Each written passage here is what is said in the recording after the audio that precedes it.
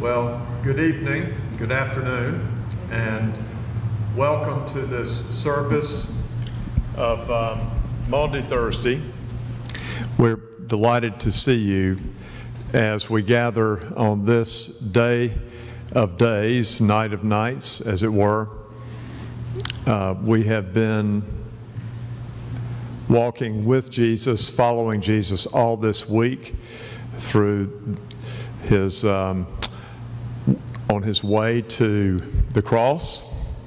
And tonight we remember Christ and his disciples in the Garden of Gethsemane, at the supper, around the table. And we are also going to be focusing on the next day when he was betrayed and tried and executed. All of that part of this service tonight. So it's a solemn service. Ironically, it's probably one of the most beautiful times of day in this sanctuary, with the late afternoon light coming in through these beautiful windows. And yet we are here to remember something that happened for us, on our behalf, and something that made things different for us for the rest of our lives. And so let us worship God as we begin with our call to worship, a responsive call to worship. And just remain seated for all of this evening, please. Jesus said, "I give you a new commandment, that you love one another.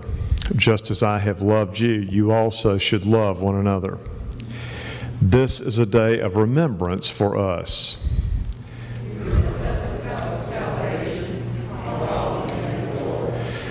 Throughout the generations, we have received and handed on to others what the Lord has given to us: water for washing, the towel of service,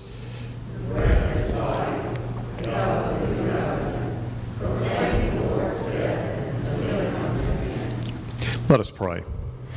Oh God, your love is embodied in Jesus Christ, who washed disciples' feet on the night of his betrayal. So wash us from the stain of sin, so that in hours of danger we may not fail, but follow through every trial and praise him always as Lord in Christ, who lives and reigns with you in the Holy Spirit, one God, now and forever. Amen. Oh,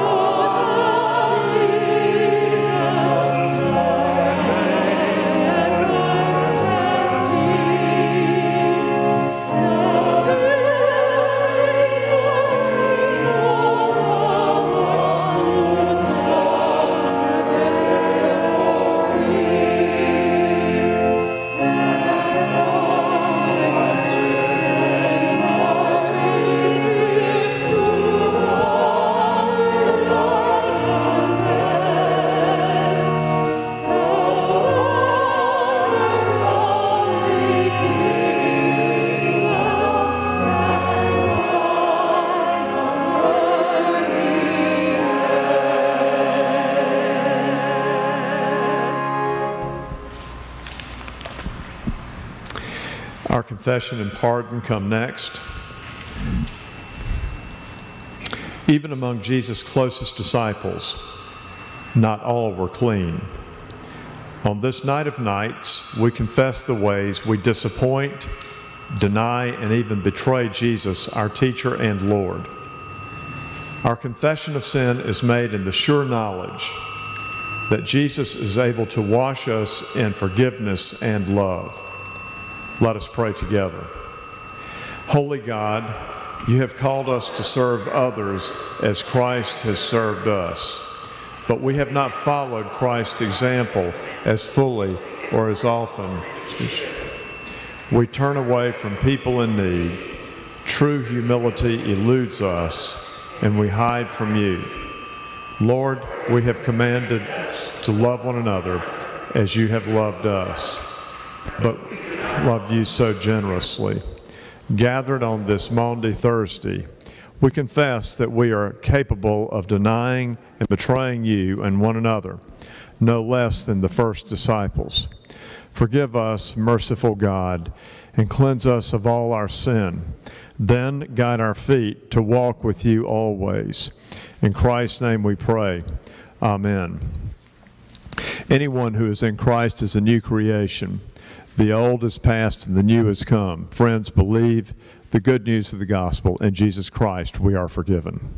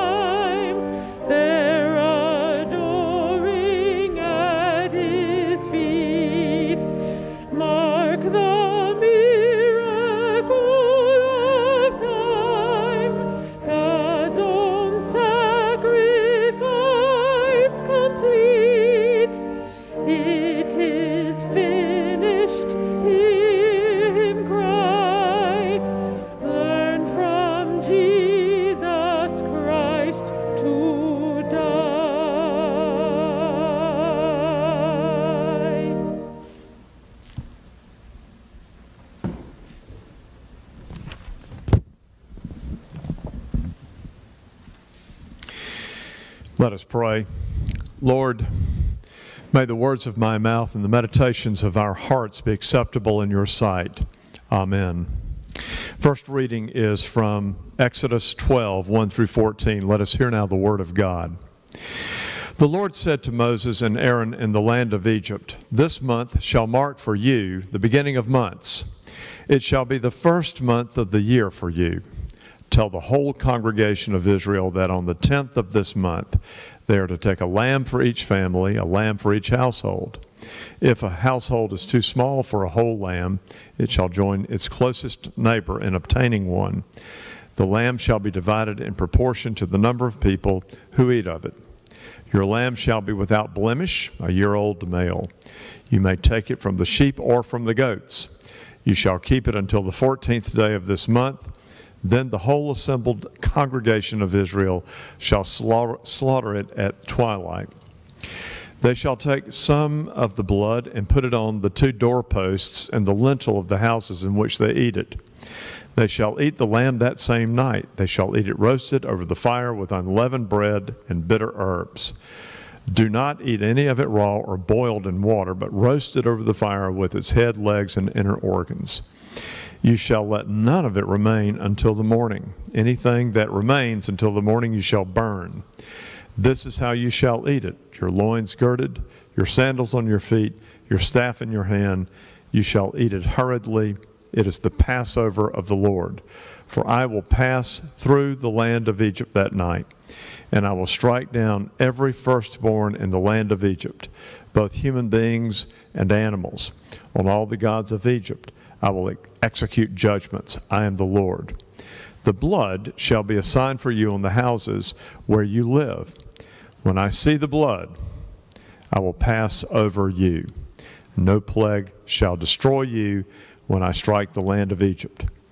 This day shall be a day of remembrance for you.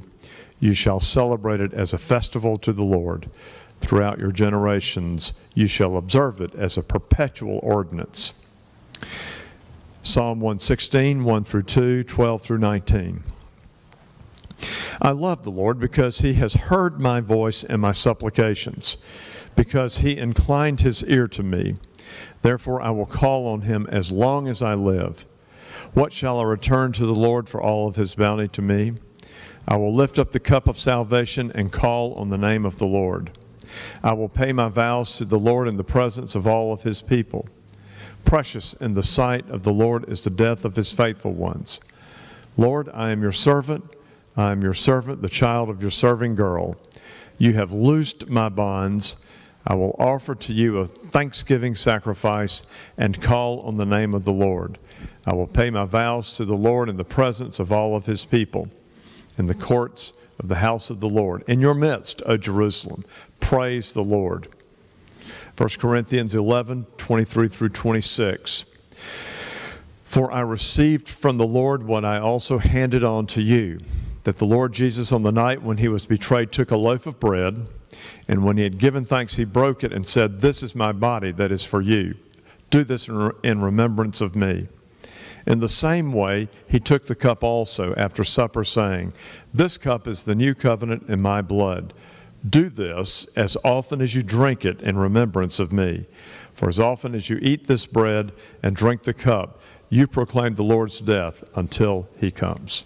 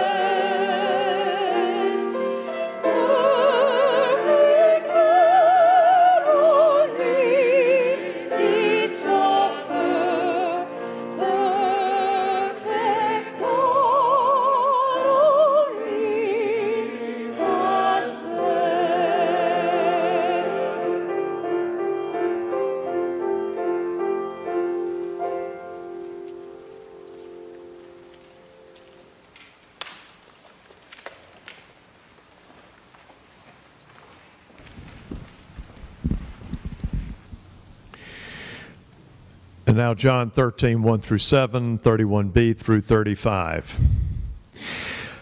Now before the festival of the Passover, Jesus knew that his hour had come to depart from this world and go to the Father. Having loved his own who were in the world, he loved them to the end. The devil had already put into the heart of Judas, son of Simon Iscariot, to betray him. And during supper, Jesus, knowing that the Father had given all things into his hands, and that he had come from God and was going to God, got up from the table, took off his outer robe, and tied a towel around himself. Then he poured water into a basin and began to wash the disciples' feet, and to wipe them with the towel that was tied around him. He came to Simon Peter, who said to him, "Lord, are you going to wash my feet?" Jesus answered, "You do not know now what I am doing, but later you will understand." Jesus said, "Now the Son of Man has been glorified, and God has been glorified in him. If God has been glorified in him, God will also glorify him in himself, and will glorify him at once. Little children, I am with you only a little longer. You will look for me, and as I said to you, to the Jews, now I say to you, where I'm going, you cannot come. I give you a new commandment, that you love one another, just as I have loved you. You also should love one another. By this everyone will know that you are my disciples, if you have love for one another." This ends the reading of God's holy word. To God be the glory, and let us look to God in prayer. May the words of my mouth and the meditations of our hearts be acceptable in your sight, O Lord, our strength and Redeemer. Amen. Well, this is a meditation. As such, it means that you and I are invited to reflect on what is said. What I have to say to you this evening is not, in fact, the whole truth of Holy Week. It is instead the truth for this night and for the morrow and for Saturday. It's the truth about the cross. I have borrowed quite heavily from the writings of Jürgen Moltmann, who wrote the book, The Crucified God. So, for just these few moments, let us meditate on these thoughts. Moltmann said, quote, "There are no roses on the cross." What he means by that is the cross is not the scene of life, but of death. The cross is not an encounter with glory, but an encounter with rejection. The cross is not a place of hope, but a place of despair.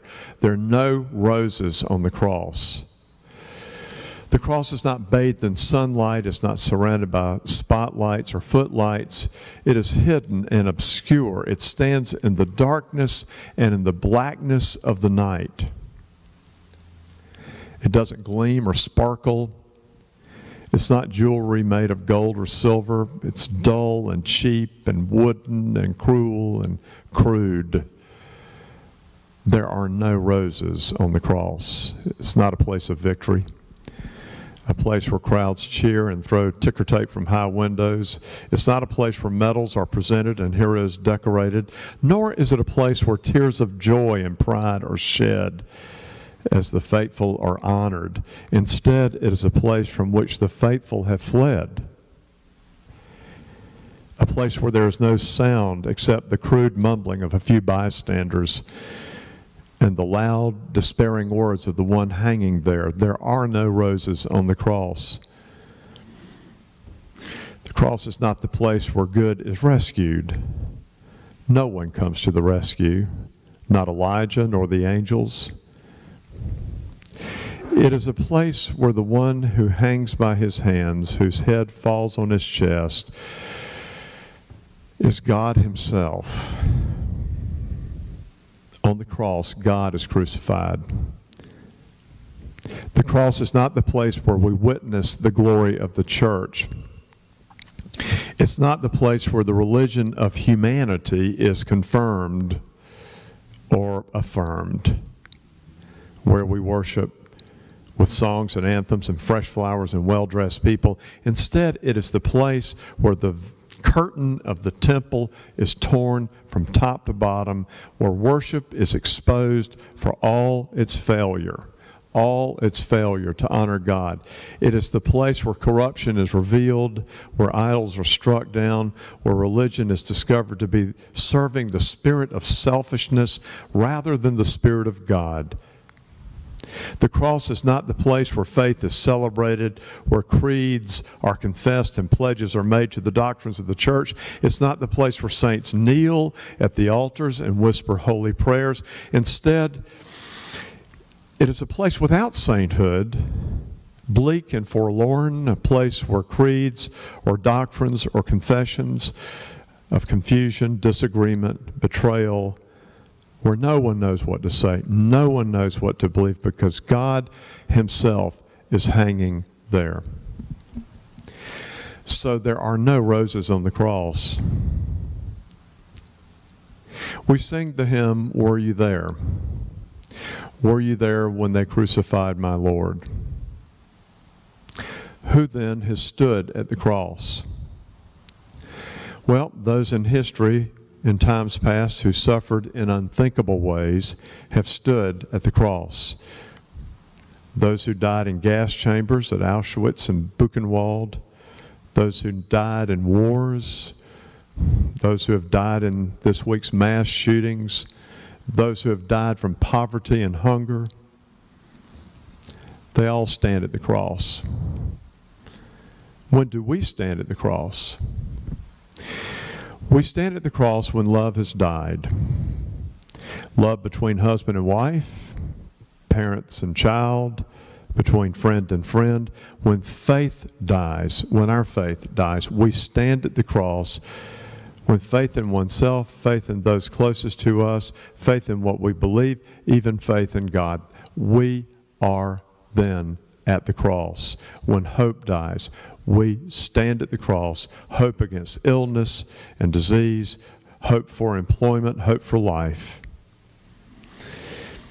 Which means that at the cross we are not brave, but we're frightened and desperate and anxious. We're overcome with doubt. We're unsure what to do and what to believe. We find no rescue, no courage, no victory, only rejection. We tremble at the sight of death and shiver in the darkness. There are no roses at the cross. It is from the cross, in fact, that the disciples flee. They don't want to be there. Death wins, hope dies, a Messiah is rejected and forsaken. On the cross, it is finished. It is finished because on the cross, the hour has finally come, and God knows what God is doing here.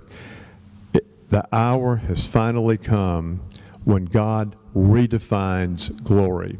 On the cross, God also occupies the darkness.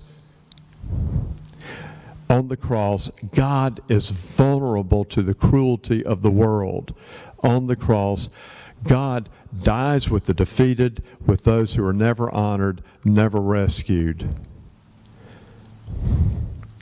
God dies too when love dies, when hope dies, when faith dies.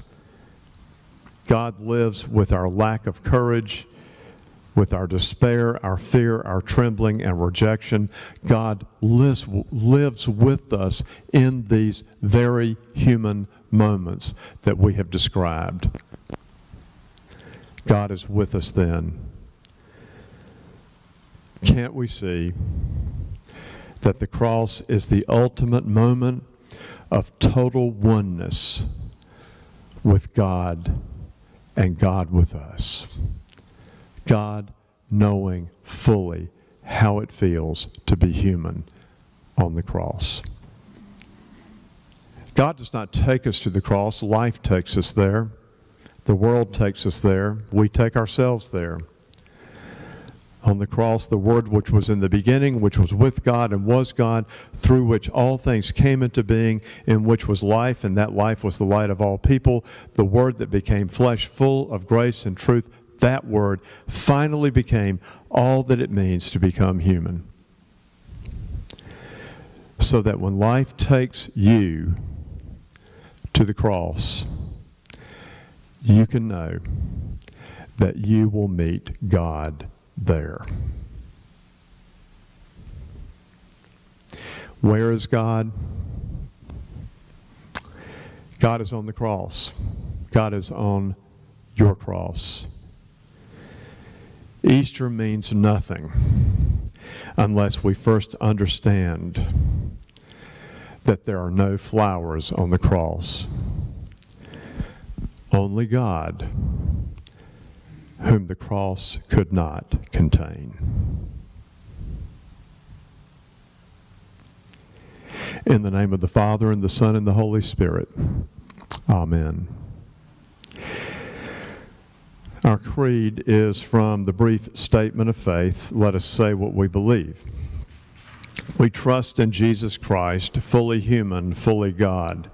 Jesus proclaimed the reign of God, preaching good news to the poor and release to the captives, teaching by word and deed and blessing the children, healing the sick and binding up the brokenhearted, eating with outcasts, forgiving sinners, and calling all to repent and believe the gospel. Unjustly condemned for blasphemy and sedition, Jesus was crucified, suffering the depths of human pain and giving his life for the sins of the world. God raised this Jesus from the dead, vindicating his sinless life, breaking the power of sin and evil, delivering us from death to life eternal.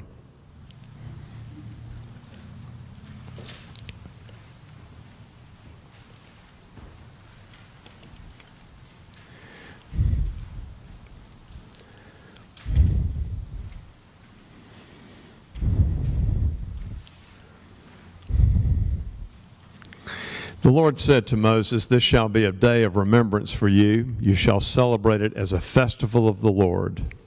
Paul says to the church, "As often as you eat this bread and drink this cup, you proclaim the Lord's death until he comes." Let us pray.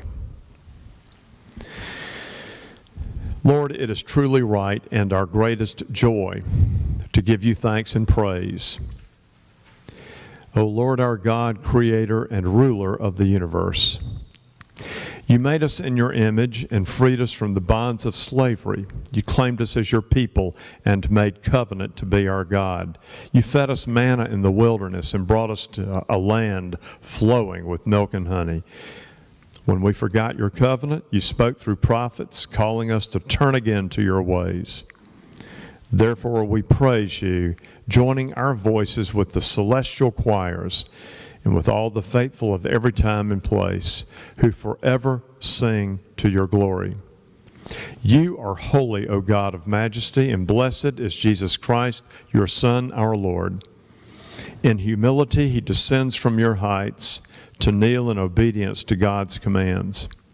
He who is boundless takes on the bondage of our sin. He who is free takes our place in death's prison.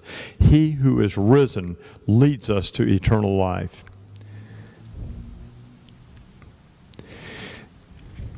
Gracious God, pour out your Holy Spirit upon us and upon these your gifts of bread and wine, that the bread we break and the cup we bless may be the communion of the body and blood of Christ. By your Spirit, unite us with the living Christ and with all who are baptized in his name, that we may be one in ministry in every place. As this bread is Christ's body for us, send us out to be the body of Christ in the world. Through Christ, all glory and honor are yours, Almighty God, with the Holy Spirit and the Holy Church, now and forever. As our Savior Christ has taught us, we are bold to pray, saying, Our Father, who art in heaven, hallowed be thy name. Thy kingdom come.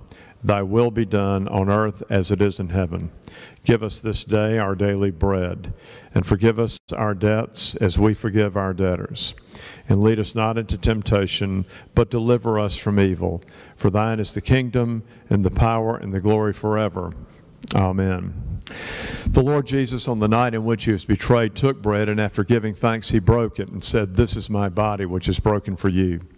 And after supper, he took the cup and he said, "This cup is the new covenant in my blood, which is poured out for you.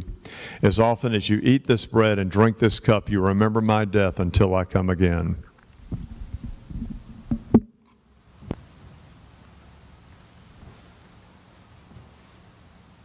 The body of Christ broken for you.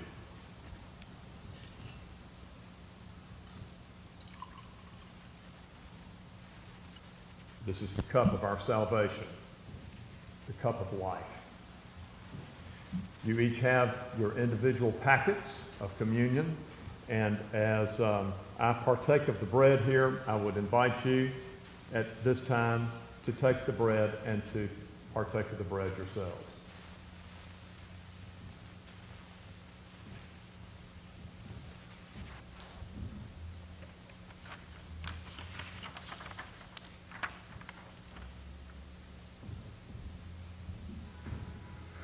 And now the cup.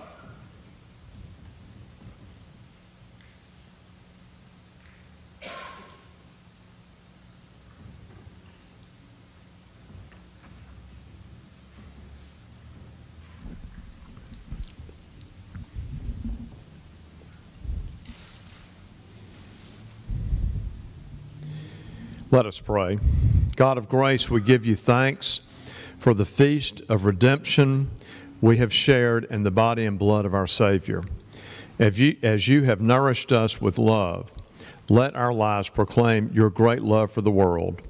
Through Christ our Lord, who lives and reigns with you in the Holy Spirit, one God, now and forever. Amen.